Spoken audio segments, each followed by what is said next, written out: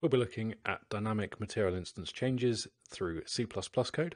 As always, I have an example going on in the background here, so just to see what we're going to end up with. We have a simple cube, which is going to change color when we press play, so this is being called on the begin play function, and it's changing the parameters from this material instance here.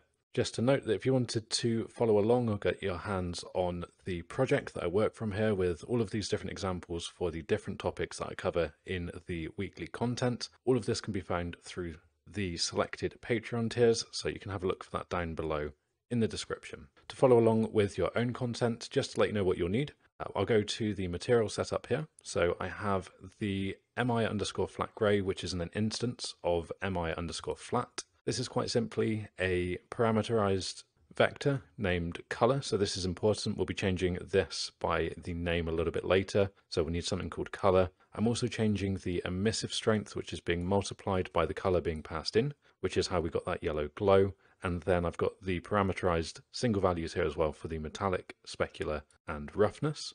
So you'll need a material that looks something like that. And then for the instance, this is obviously just a child of that material. And if you're not familiar with the material setup, we'll go to the base material, create a material instance, and you'll have something like the mi_flat here, which basically has the roughness, emissive, metallic, specular, and color properties all exposed. Now you will need these, and if you're creating your own, you'll need to remember how you've spelt things, as the spelling will be specific to what will be changing in the C++ code. For the C++ class, it's another simple actor class, so just drop this down, find the actors, go to the material instance dynamic change, and you can see the parent class is just a base actor.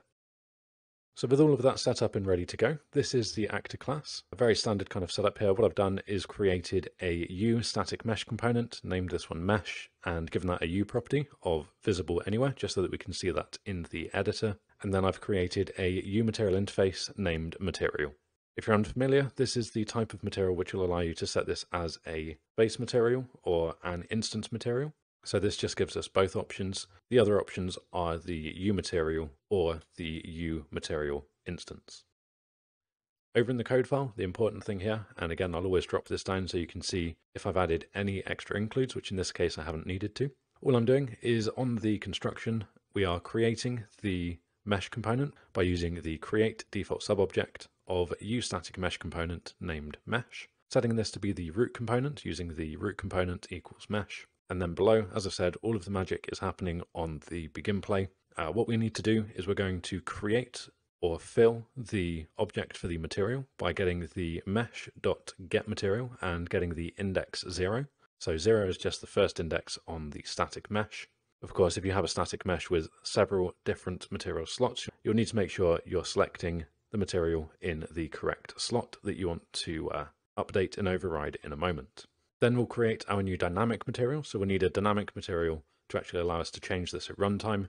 And this needs to be using a material instance at this stage, not a base material. So we'll do that by creating a new U material instance dynamic. I've named this one dynamic material, and this is going to be equal to the U material instance dynamic and the create functionality within that. That takes two parameters, which is simply, first of all, the material that we want to use as the template, and then the actor reference, which is going to be quite simply, in this case, this. Next, we want to make sure that the material that is now in use on our static mesh is going to be the dynamic version we've just created. So we're going to say mesh.setMaterial, and that will be the index 0. So again, the same index we've taken from above. In this case, that works because it is the only index that we have. And we'll be passing in the dynamic material that we've just created.